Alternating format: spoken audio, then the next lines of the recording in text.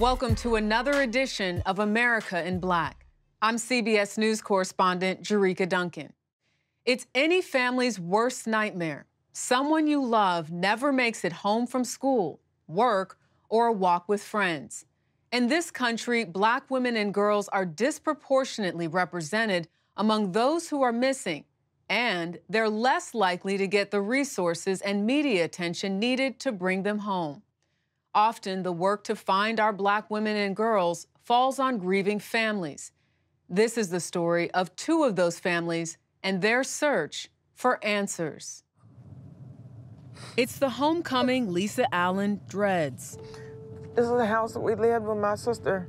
She recently returned to Hot Springs, Arkansas, a place that holds nightmarish memories, a reminder of what she's lost. She was last seen walking over this bridge here. Bridge did not get her home that night. It didn't get her home. In December of 1985, Lisa's sister, Jeffrey Lynn Smith, was last seen walking home with her boyfriend. That was 39 years ago. My pain that I feel when I think about her is still sharp like a knife. It's not, after 39 years, sometimes I can't even breathe.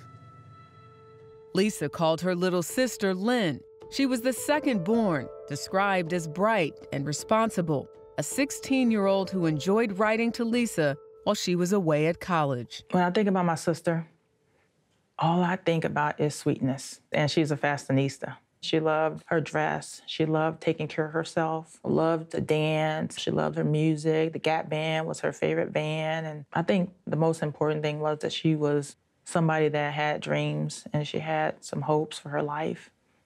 And somebody took that away from her. Take me back to that December 4th, 1985 day when she went missing, and immediately, because this is not normal for your sister to just vanish, your family starts looking for her. Yeah, my mother reported her missing that next day. It was not like her not to come home. What was the police reaction? Initially, it was like no reaction, really. Lisa says when her family reported Lynn was missing, authorities labeled her a runaway, which meant no search teams and no press conferences. Police said they questioned Lynn's boyfriend and a few locals, but they never had an official suspect. I had to actually look at the police report all these years later to see what was in it, and I literally had to redline the whole thing up because it was full of so many inconsistencies and outright falsehoods. Like? Like they said, my mother said my sister would return home, and obviously that never happened. The only media coverage for this missing Black girl in the South was an ad in the local paper, paid for by her family. As weeks turned to years, Lisa decided to extend her reach by creating a YouTube channel. If it were your channel, wouldn't you want somebody to come through, want some information? If we could have got that exposure, we might not even be sitting here right now. My family might not suffer all these years. Black women missing in this country is an enduring epidemic. They make up roughly 7% of the population, but in 2022 represented over 35% of missing women and girls. On average, cases involving Black women stay open 4 times longer than other cases. Every case is a priority, whether it's a recently missing person or a cold case. Sister-in-laws Natalie and Jericka Wilson run the Black and Missing Foundation. They started the nonprofit in 2008 after a young Black woman, Tamika Houston, received hardly any news coverage at a time when others did.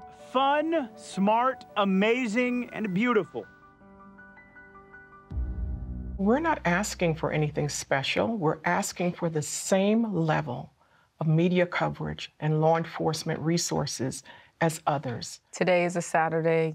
How many calls have you gotten today alone? We average at least 25 a day. Shakimia Pate has been missing since 1998, 8 years old. Alexis Ware, 29 years old, missing. Shariah Williams never returned home from school. Walk me through that process when you get a phone call. Oftentimes, the families do feel like no one is listening and that we're their last hope. We create flyers for families so the families can distribute and share with their network. We have had self-defense classes. We have media training. We see the issue, we recognize it, and we want to provide the resources. Police are required to document when children are reported missing, but some are counted twice and some are never reported to the police, meaning there is no way of knowing exactly how many kids are missing at any given time. We know that 1 in every 3 children that go missing, they're solicited for sex. A lot of the pimps and pedophiles are utilizing social media to interact and to groom these children into getting comfortable talking to them and then luring them away from their home.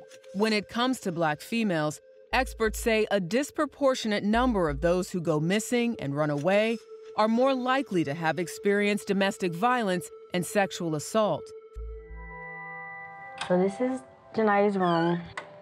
It is not exactly the way she left it. Tanisha Howard's daughter, Jania, went missing on June 23rd of 2022. This is something she made when she was a kid. She believes Jania, who was 15 at the time, was lured away from home by someone online. Like many teenagers, her mom says Jania spent hours on the phone just about every day.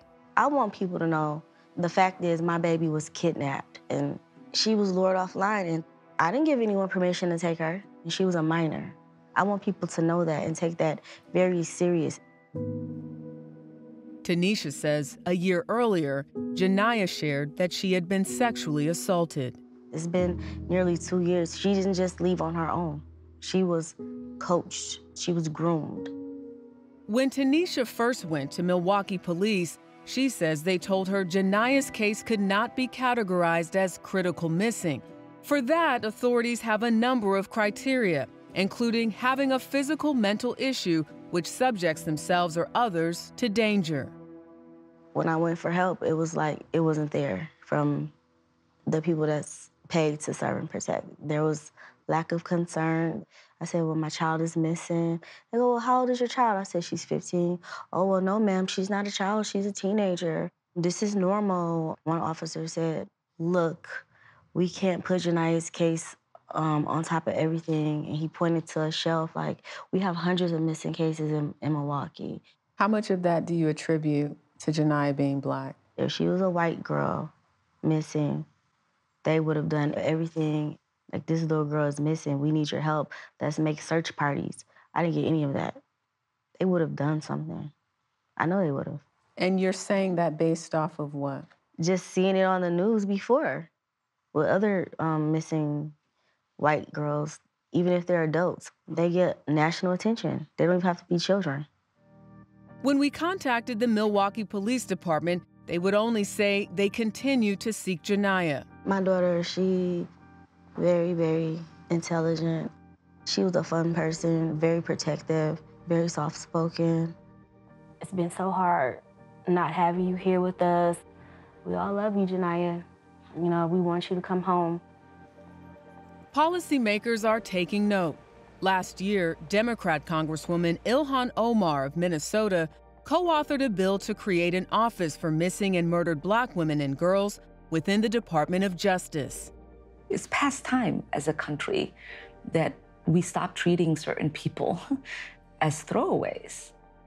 If passed, the legislation could provide funding to review cold cases and pay for bias training for police officers. Do you see this piece of legislation as expanding what the Black and Missing Foundation has already done? Yes, this is codifying it, creating a national office that has resources dedicated to it. And it is about time that the federal government says, we believe in this work and we are going to fund this work. How likely is this bill to pass and become a national law? Sometimes things do move slowly on a federal level, but we are optimistic that there is really great conversations happening. There is good coverage of the problem, and I am going to keep pushing until we get it done.